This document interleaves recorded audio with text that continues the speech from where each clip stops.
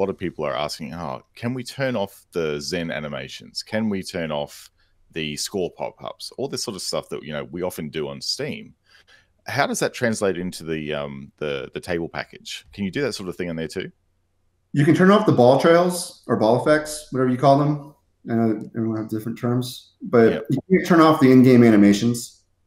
On the Williams games, those are shipping in their authentic, like recreation. So you're not going to have all the the second version animations. Yeah, that's also pro physics there. But you can turn on and off ball effects. So that's kind of across the board for all three games. You can turn them off. So when you say the ball effects, you mean also the scores that pop up? That's a good question. I don't know if it's turning off the pop-up scores. I think it's just the ball effects. I can go check it out after this. Yeah, all right. Yeah, well, that's like you don't look at, you don't really like, because you're looking for something very specific. I actually haven't. I haven't even turned off the ball effects myself. So. Yeah. Well, that's interesting. That's a good one to sort of get out there, because I think a lot of people want to know, like, if they can just make it more look like just traditional pinball, like without some of the Zen overlay stuff over the top of it. Yeah. And then you said that the Williams tables are going to be playing with the Pro, or the Williams physics, as we like to refer to them as. Is that going to be like right now the tables that are pre-Volume 4 lack the flipper physics that the ones Volume 4 and after do have? Is that going to be still the case with these selected tables, or has that been put back, the improved physics put into those early tables for this cabinet release? Yeah, those tables have the improved physics. So, like, we've been working on getting all of our tables, implemented with those Williams physics, and those are done, and those are shipping in the game with those updates. Very good. Another thing people have been asking us about for sure. Yeah. And I'll just say, and it's the uncensored versions of those tables as well. Okay. So we have our rating limitations in various platforms, but here getting the full unaltered versions. Of course, the funny thing about that is that so many of the alterations are on the side art of the cabinet and the back box of the cabinet, which we're not going to be seeing anyway. So. Yeah, but there's things in the content. I mean, there's just little things, but it's all there. Is it sort of like a hybrid Android build, like the Williams Pinball sort of style build, or is it like completely different? Like we would never have seen this software before in any flavor. No, it's a good question. I've been wanting to talk about this for a while.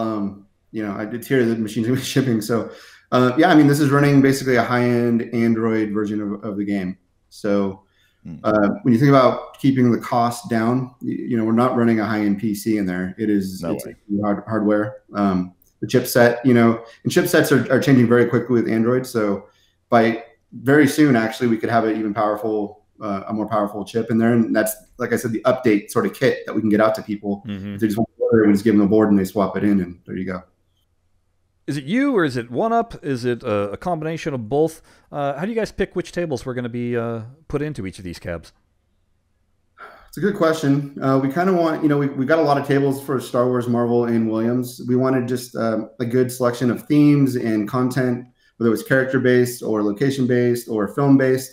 In the case of Star Wars, for Marvel, just like, if you'll notice that there's no cinematic tables in this game list. It's all comic-based.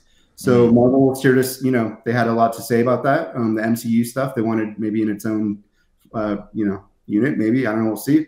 For William, yeah, it was just about like, we love all these games. How do you pick your favorite? So, that was it. That's the process. Roll the dice, and there you go. I assume that Marvel also is the one. They came up with the cabinet art regardless of what the actual tables that you have included. And I only say that because I see Black Panther, and there is no Black Panther table. No, it has a very, very, very small, very quick cameo in Civil War table. So, okay, because I realized, I was like, I bet in order to have Captain Marvel on there, they've got to put in A-Force, and I was correct about that one. Yeah. And you know what? The licensing effort for this is unbelievable. What has gone on? Because we deal with the games groups, this is a physical product now, so it goes through a different licensing group at Disney for Marvel and Lucasfilm. But then you have crossover between the games team and the physical products team.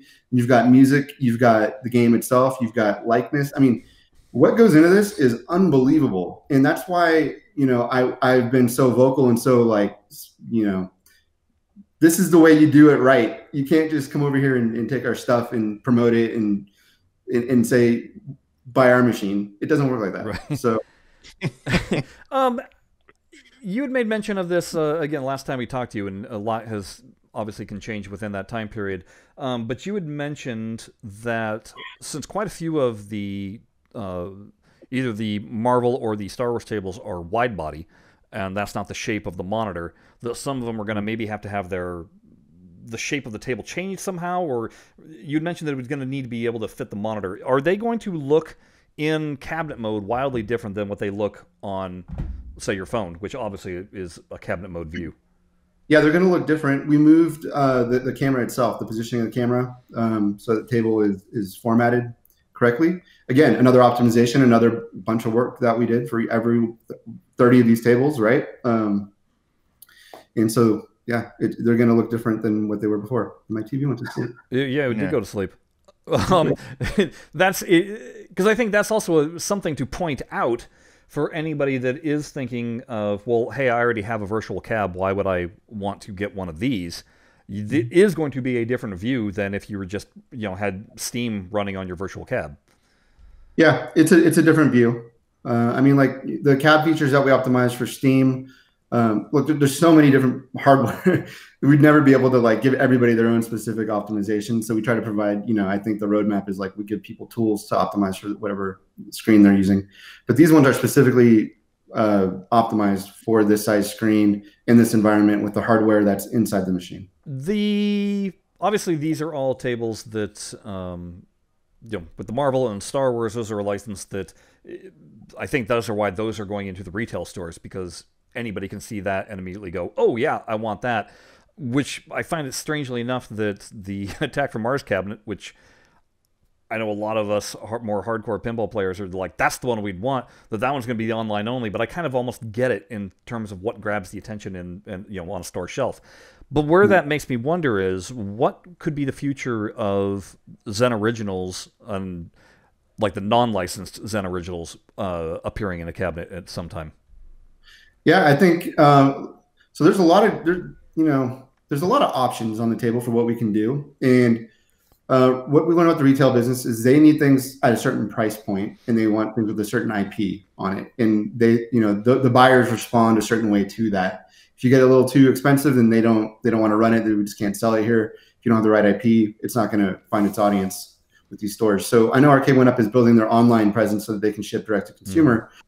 Actually also save costs, because then you get rid of a lot of middlemen, so to speak, in the retail model. A lot of people have asked for, like, specific Zen IPs branded on the cabinet. It'd be cool. Like, personally, I'd love to have a Doom machine, you know, all just right. Like this is my rock and roll pinball. That's what I think about. I want the Aliens one. I'm just Aliens. Come on. Say that. Yeah, Aliens machines with cool artwork that people want, or make it swappable. Like, just, you can have your machine be Alien this month because it's April 26th, Alien Day is coming, and then, like, now we're getting ready for May 4th, so we got my Star Wars thing. Can we make it customizable? And then the online connectivity enables other content to be, you know, downloaded to the machine. Or do we ship a game that has a limited number of tables because we can't build a 20-table universe with every brand, and then we just supplement it with Zen Originals? So there's a lot of different options on the table. Again, look, the good news is we had an allocation of Marvel units go to GameStop the other day, and they sold out, like, instantly. So we said, okay, good first step. You know, I can't tell you what the number is, but it's impressive. And so we're seeing the response, and it's like, you go to the next step. I mean, that's the way it's going to go.